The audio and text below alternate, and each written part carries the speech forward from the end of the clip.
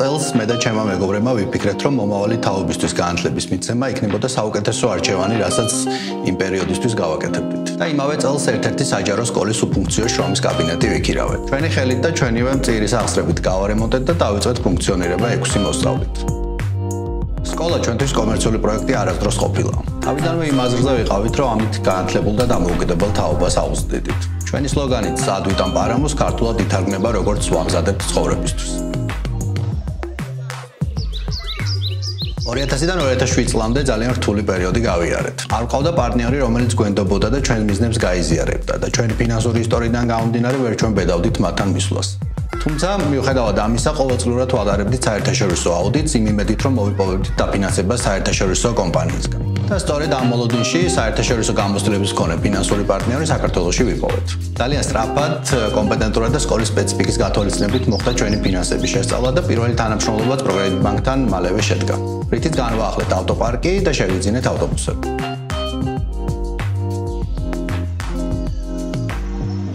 ზოგადად პროკრედიტის მიმართ სიმპათიები ყოველთვის ჰქონდა მისი პროექტებიდან და სოციალური პასუხისმგებლობიდან გამომდინარე. ასევე იმიტომ, რომ არ იყო კლასიკური ქართული ბანკი, რომელიც ორიენტირებულია მაქსიმალური მოგების მიღებაზე. და ყოველთვის მშურდა იმ მცირე თუ საშუალო ბიზნესის წარმომადგენლებისა, რომლებსაც შეხება ჰქონდათ ამ ბანკთან. დღემდე ერთად არაერთი პროექტი განვახორციელებთ და მომავალშიც განვახორციელებთ.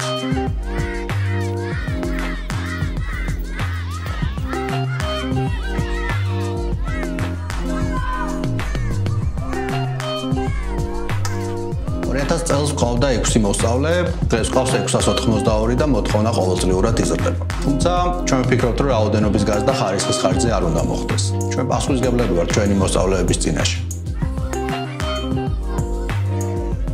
უახლოეს მომავალში გეგმავთ სკოლის სახურავის სრულად აღჭურვას ბზის პანელებით და ამ დაზოგილი თანხით გვსურს, რომ დავეხმაროთ მაღალმთიანი რეგიონის სკოლებს და ასევე სოციალურად დაუცველ ნიჭიერ ბავშვებს მივცეთ ჩვენ სკოლაში სწავლის საშუალება. ცოტა უფრო შორეულ მომავალში ვფიქრობთ, რომ გავაშენოთ ვერტიკალური ჰიდროპონიკა, რომელიც საშუალებას მოგცემს ადგილის დაზოგვის ხარჯზე მოვიყვანოთ ჩვენი მოსწავლეების კვებისთვის საჭირო ბიოლოგიურად სუფთა პროდუქცია. რაც ერთი შეხედვით დაუჯერებელი ჩანს, თუმცა ბევრს არც 2000 წელს ჯეროდა ჩვენი. თავარია გჯეროდეს და არასოდეს დანებდეს. შედეგი კი აუცილებლად მოვა.